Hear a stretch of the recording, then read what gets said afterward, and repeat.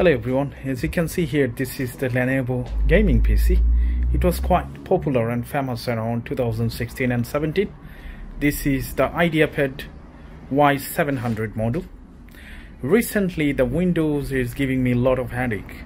So now what I'm going to do, I'm going to reinstall the system from this bootable USB drive. Okay, so that's the reason why I need to get into the BIOS and change the boot option. So today I'm going to show in this video how to get into this BIOS and change the boot option from UEFI to legacy or from the USB. So let's start. So first thing is first, you must need to turn it off. That's the first thing.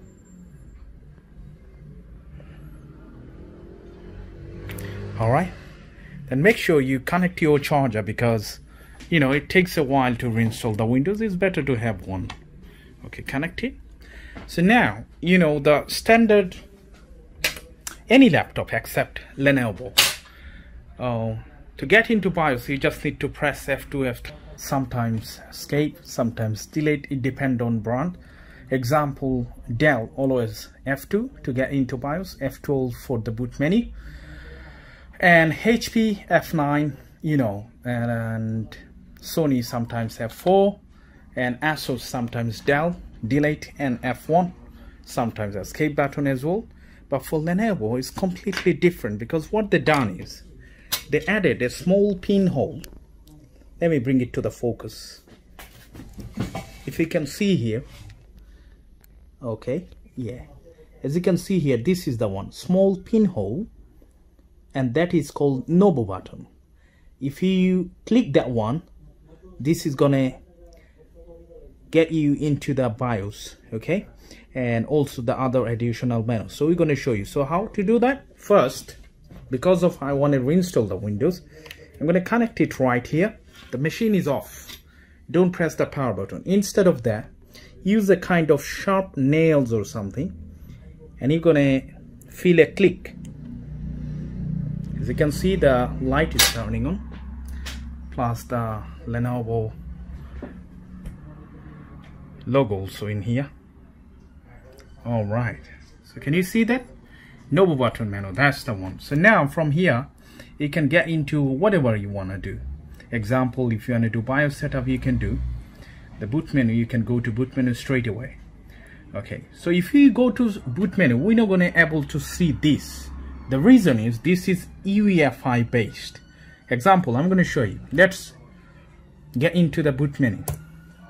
As you can see here, this is only Windows Manager and EFI PXC network. Okay, but this one, even connected, it doesn't show. The reason I'm going to show you why. Okay, hit enter. It's going to turn on again, so turn it off. Okay, you must need to change the settings, otherwise you would not be able to see your USB things. Okay, so turned off again, press it back. This time we'll go directly into the BIOS instead of the boot menu. Alright, so from here we're going to choose BIOS, and from here we need to go to configuration. Everything seems okay. Alright, so now we're going to go to security. From the security, as you can see, the secure boot, make it disable, and then secure boot is disabled. Now go to boot menu. As you can see, the boot mode is UEFI. We're going to change it to legacy. Hit enter to save it. Legacy first, also the boot priority one. Okay, and now if you save it, then definitely we're gonna able to see this USB into the boot list. Okay, so let's save it by pressing F10. Okay, and we're gonna click again.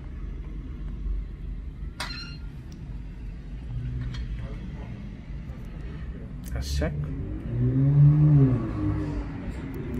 Sorry, the screen is quite dirty. Let's see what happened. Alright, so now if you go to the boot menu, from here we can see all the available options, which one was disabled before. So there are two reasons why it was not able to show us all other boot options. First, it was in safe boot, boot mode was safe, secure boot was on, and second option was the UEFI only. That's the reason. So now from here I can choose whatever I want to choose. Let's say this is the one is called Philips, so I'm going to choose the Philips one, which is the third one, and I'm going to hit enter. So right now the system will load it up from here. As you can see, it's flashing. Okay, so it indicates this is reading right now. We can see the Windows logo in here. All right. So as you can see the screen, it shows the setup, Windows setup page. Choose whatever you want to choose. For me, United Kingdom, I'm going to hit next and click install. All right, so it's going to setup is going to be startup. All right, so I'm going to accept the terms and condition and hit next.